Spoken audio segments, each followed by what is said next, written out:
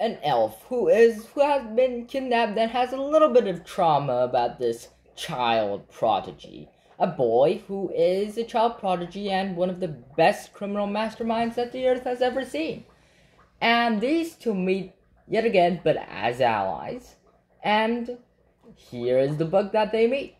Hello fellow BookQuesters, it is I, Aaron the BookQuester. Today I have this awesome, epic fantasy book for you guys today.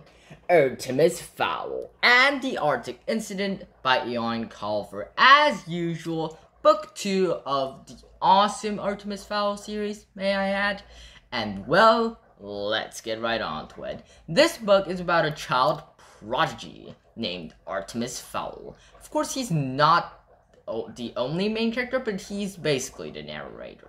The book starts with goblins, and they seem to have been starting some sort of uprising because they've been smuggling batteries from the human world into the fairy world, and they're using those batteries to power old soft-nosed laser guns, which are, well, pretty much deadly weapons, and that's not looking good for the LEP, you know, the police, basically, the fairy police.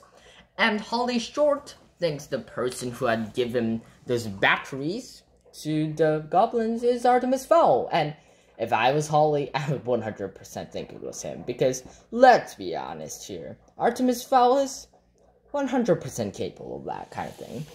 But this time, Artemis Fowl is innocent. He had nothing to do with that, and he had just found out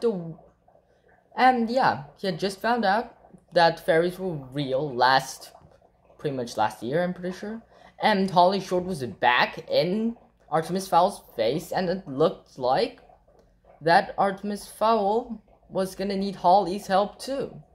So here we are.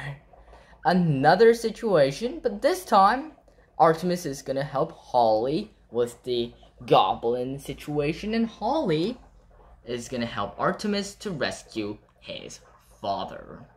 Well, but there's more than this that meets the eye. Because goblins are pretty much stupid creatures, no offense to goblins, they are just born stupid, I'm sorry. And there's no way that they made this ingenious plot, this plan, and someone with more IQ than goblins, who are basically just barely able to think, has to have planned this. And Artemis Fowl might have just met his match in a deadly, dastardly plot. And meanwhile, Artemis Fowl's father is in mortal danger, trapped and imprisoned by the mafia in Russia. Can Artemis outsmart the evil pixie? I'm not gonna say who. And can he also rescue his father? Well, I'm sure it's possible with Holly Short and Commander Root and the good old dwarf Mullich and the rest of the gang at his side. And of course, not forgetting Butler, let's be honest here. And it is an awesome fantasy book. I recommend it to you with the fullmost of my heart. That's probably not accurate with grammar. Don't repeat that anywhere, please. And yeah. And like always, your BookQuester, Aaron the BookQuester. Come on, let's be honest here. I haven't read a good fantasy series in quite some time, and I'm glad that Artemis Fowl is more than 3 books long, because I've read The Lord of the Rings, and then before that, trilogies. So I'm glad it's a series. Awesome book.